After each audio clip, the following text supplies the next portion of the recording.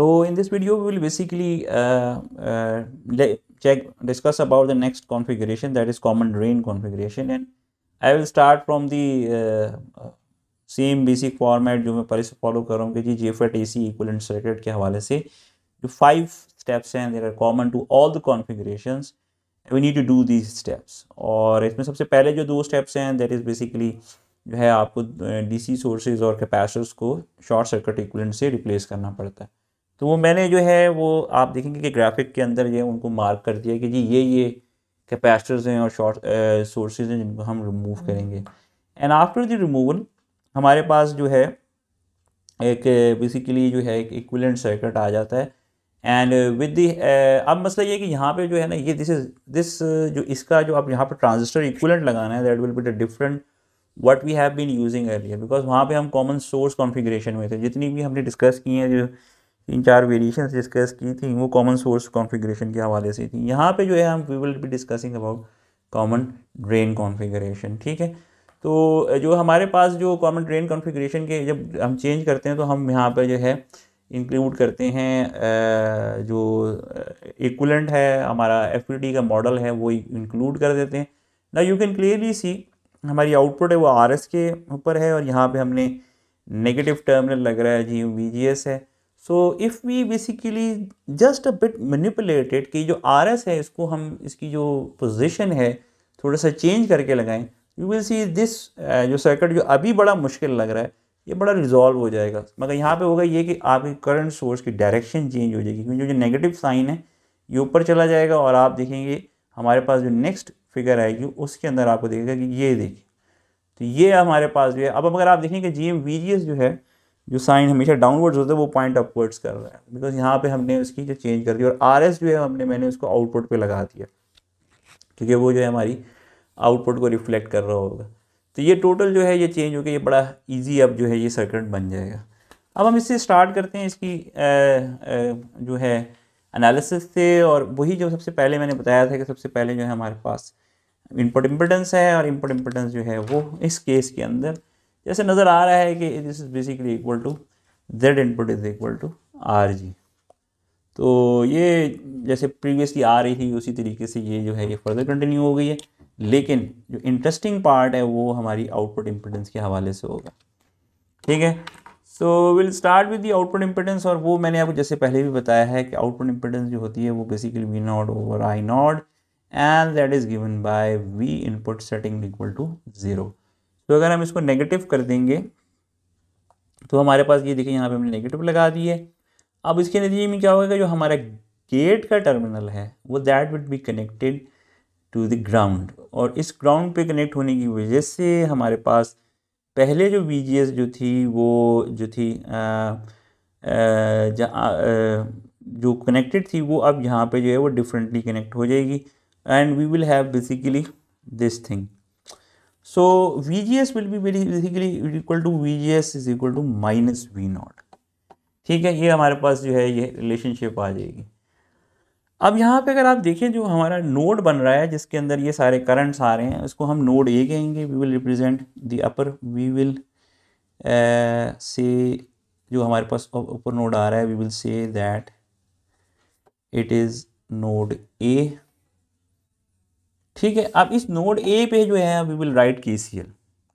ठीक है, we will write KCL. ठीक है, और वो KCL जब हम लिखेंगे तो दैट इज़ वेरी इजीली आप देख सकते हो कि यार इधर जो है जो करंट्स जो हैं वो इनवर्ड्स जो आ रहे हैं वो I0 और GM/VGS हैं. I0 प्लस GM/VGS का जो करंट है ये नोड के अंदर आ रहा है और जो 2 ब्रांचें हैं साथ RD और RS की इससे करंट वे जा रहे हैं. तो so we have V0/RD plus V0/RS. ठीक है, दिस इज़ वेरी सिंपल जो है हम कर दें कॉन्फ़िगरेशन. तो अब इसको जब हम इसको सॉल्व करेंगे we will get V0/RD small V0/RS और यहाँ पे है इसको हम थोड़ा कवर कर लेते हैं माइनस GM/VGS. ठीक है, अब ये जो ऊपर इक्वेशन मैंने VGS is equal to minus V0 वाली रखी हुई है तो हम इसको रिप्लेस कर देंगे. And we will get is equal to, तो ये जो आप देखेंगे जो left hand right hand side है ये in terms of we not appear करने लगेगी हमारे पास, जी एम वी नॉट। ये मैंने ऊपर से इसकी वैल्यू वी जी एस की जो वैल्यू हमने कैलकुलेट की जो रखी थी वो हमने इसमें रिप्लेस कर दी है। और अगर मैं इसको कॉमन ले लूँ सारे में से, we R D one over R S plus G M और this is equal to we not. थोड़ा सी मैनिपुलेशन करते हैं in order to get the form for the output impedance, that is it. और हमारे पास आ जाएगा very interesting 1 R D plus 1 over R S plus G M, ठीक है। और मैं अगर चाहूँ तो I could write it as Z not is equal to R D in parallel with R S in parallel with 1 over जी। तो इसको हम सॉल्व भी कर सकते हैं, यानी वही वाली बात थी कि जी अगर अप्रॉक्सीमेशन लगाएं ख़ास तौर पे जो स्मॉल आर डी के हवाले से है तो हम इसको सॉल्व भी कर सकते हैं। तो ये मेरे पास भी अगर आप देखें तो ये आउटपुट इम्पिडेंस जो है उसका एक बड़ा सिंप्लीफाइड वर्जन आ गया है। तो these are all in parallel, यानी ये सारी रेजिस्टेंसेस जो हैं वो इन पैरेलल कनेक्टेड हैं। तो this will give us the output impedance. Obviously इसमें से अगर कुछ स्मॉलर होगी तो वो प्रिवेल कर जाएगी और बाकी जो हैं वो रह जाएंगे। तो ये आ गया हमारे पास। फाइनली जो हम देख रहे होते हैं पैरामीटर जो सबसे इम्पॉर्टेंट जो लास्ट है वो वोल्टेज गेन का है। अगेन वो यहाँ पे अगर हम देखें तो यहाँ पे सिंपल नज़र आ रहा है कि जो वी नॉट है वो G M we G S जो है वो ये मैं बेसिकली इसको इस वाली ग्राफिक्स को लोड कर लूँगा और इसमें अगर मैं आउटपुट साइड पे देखूँ तो ये सिंपल नज़र आ रहा है कि G M we G S जो है in parallel with R D in with parallel R S, ये सिंपल आ रहा है इसमें। और यहाँ पे जो वी जी एस है that is equal to we ji minus V S, ठीक है। तो वी जी जो है वो basically equal to we input है और वी एस जो है that is equal to we not, ठीक है। यहाँ पे सोर्स पे जो आउटपुट लगी हुई है वो बेसिकली आउटपुट वोल्टेज है हमारे पास। तो अगर हम इसको रिप्लेस कर दें वी जी एस को तो ये आ जाएगा we I minus we not. तो बड़ा ये इसको रिप्लेस करते हैं वैल्यू जो हमारे पास ये इक्वेशन ए थी इसके अंदर मैं इसकी वैल्यूज़ रिप्लेस कर दूंगा तो मेरे पास आ जाएगा G M we input minus we not. और यहाँ पे अगर मैं इसकी देखूँ जो साथ मेरे पास है R D in parallel with R S, ठीक है।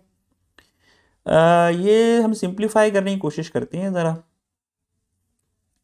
और देखते हैं कि हमारे पास जो है वो क्या वैल्यूज़ आती हैं। Minus G M we not R D in parallel with R S, ठीक है। और इसको जो है जब करेंगे तो we not plus G M we not R D in parallel with R S and this is equal to G M we I R D in parallel with R S, ठीक है। ये बड़ा इंटरेस्टिंग मैनिपुलेशन के बाद आप देखेंगे कि अब वी नॉट और वी आई सेपरेट हो गए हैं। वी नॉट को मैं यहाँ पे कॉमन ले लूँगा और मेरे पास आ जाएगा R D in parallel with R S, ठीक है। यहाँ पे मेरे पास है G M R D in parallel with R S और ये आ गया वी आई। तो क्रॉस मल्टीप्लाई कर लें आप सिंपल, तो ये आ जाएगा we not over we I and that is equal to G M R D in parallel with R S, that is equal to G M R D in parallel with R S. तो this is equal to voltage gain. Interestingly ये जो factor नजर आ रहा है this is very much close to each other, यानी अगर ये values बड़ी हैं तो वन तो मैटर ही नहीं करता। तो ये अगर हम इसको इनका रेशो लेंगे तो ये A V is nearly equal to 1 जो कि कॉमन ड्रेन कॉन्फ़िगरेशन की प्रॉपर्टी है। तो ये देखा है आपने कि हमारे पास कॉन्फ़िगरेशन चेंज करने के नतीजे में जो हमारा वोल्टेज गेन है वो किस तरीके से चेंज हो गया है। So hopefully we will basically see in more details when we will be comparing different configurations. So this completes our discussion regarding the common drain configuration. Thank you.